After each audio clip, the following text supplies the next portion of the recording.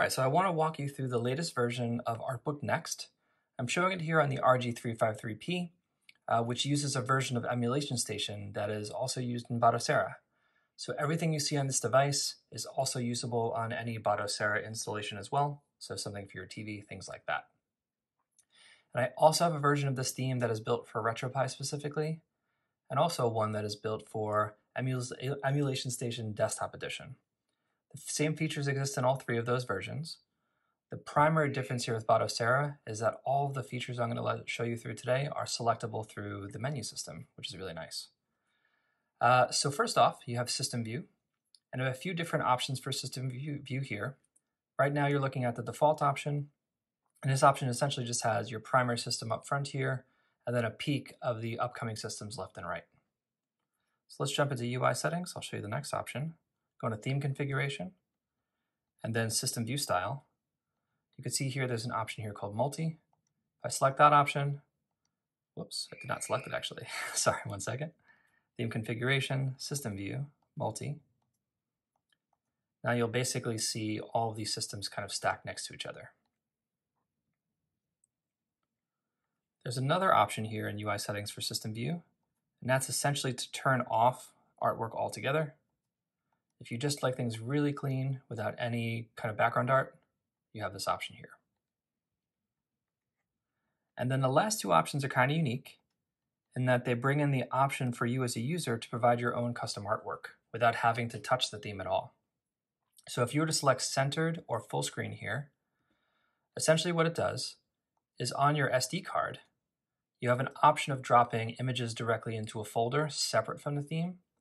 And with this option selected, the theme will look at that folder and bring in images automatically.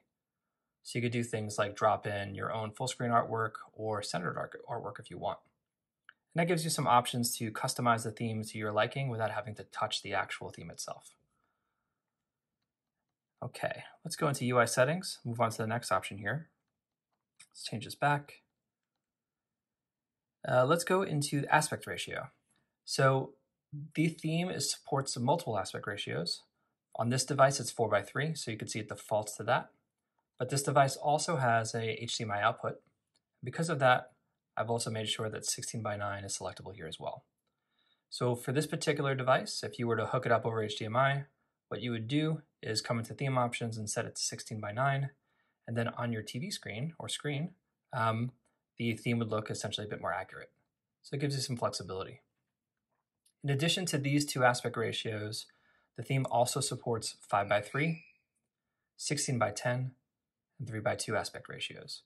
And depending on the device you're using this on, it should automatically default to that, or at least give you the option to select between those. Let's move on to the next option here, which is color scheme. So I've created a few different color schemes in the theme itself. The first one is Artbook Next.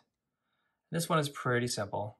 It's just a dark gray and a light gray kind of background motif on both sides. If I go into UI settings here and then change this over to Artbook itself, now this is a version of the theme I built way back in 2017, and it had a more of a dark and light kind of motif to it. So you can see here, that's kind of the structure here. And this device is kind of unique because it has a Super Nintendo layout, but it inspired another color scheme, which is SNES. If I select that, you'll see we get to a more kind of purple color scheme to match the style of the Super Nintendo. And you can see on this device, it actually looks like it matches pretty well with the buttons. Kind of moving on to additional color schemes here. I'm currently working on the Retro Deck project for Steam Deck. So I also created a color scheme to match the Steam Deck OS. As you can see, it's more of a kind of a light blue and dark blue motif. And then I have an option I built yesterday called Famicom. It essentially just goes for a kind of red color to match the Nintendo Famicom colors. Now, as you see me going through this, you can see there's some various changes here that I've also set up the option of you as a user. If you want to create your own custom theme, you have the option to do that as well. So if I select this, similar to what I was showing you before with the images artwork, This allows you to place an XML file directly on your device. And if you set custom color scheme, then it'll reference that XML file as well as your settings for that color scheme directly and use that instead. So I just have a sample here that's just black and gray, but ultimately you have a lot of flexibility to change it to the colors you want. So I'll shoot another video separately on all the user customizations you could do, just so I could show you directly how to do that. All right, let's keep going here. Let's move this over to back here. Scroll sound, there's two different sounds supported in the system now. There's the Steam Deck sound effect for kind of moving up and down. Then I also brought in the nice click sound effect from EmulationStation Desktop Edition. If there are additional sounds that you're interested in though, please let me know and I'll be glad to add them to the theme. And then the next option going on the list here is something called status bar display.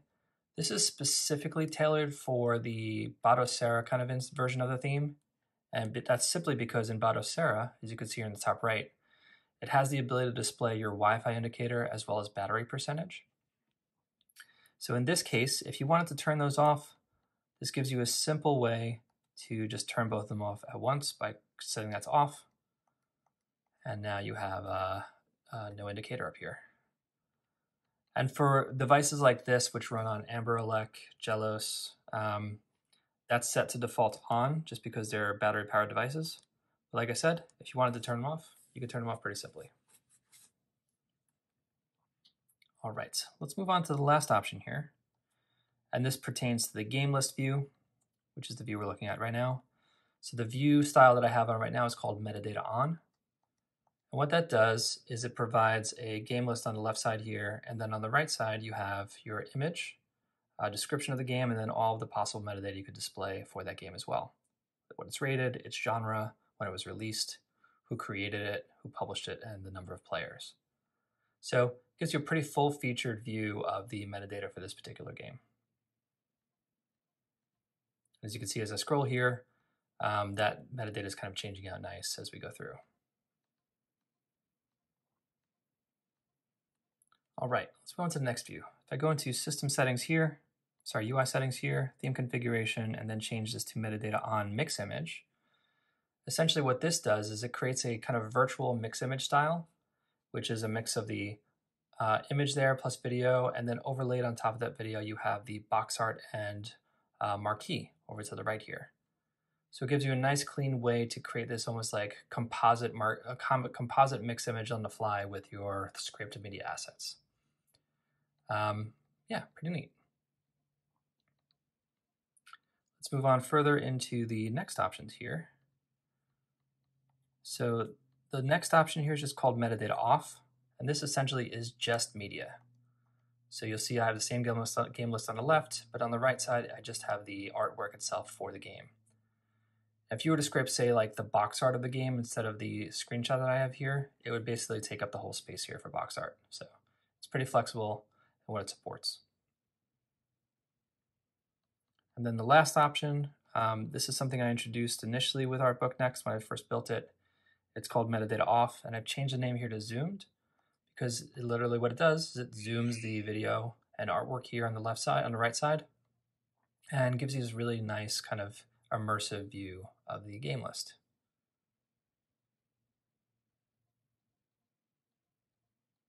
So yeah, and scroll support's pretty easy. I obviously have a lot of Super Nintendo games on here.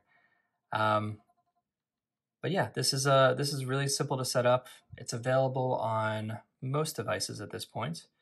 Like I said, because we have it available on Batocera, it's usable on any devices that also use the Batocera version of EmulationStation, such as this one. So if you want to try it out, I'll have my GitHub link in the description below. And if you're using a device that doesn't support Batocera, like I mentioned earlier in the video, there's also a version for RetroPie and one for EmulationStation Desktop Edition that I'll also link as well. Hope you like it. And yeah, if you have any questions or other ideas, please let me know. Thanks so much.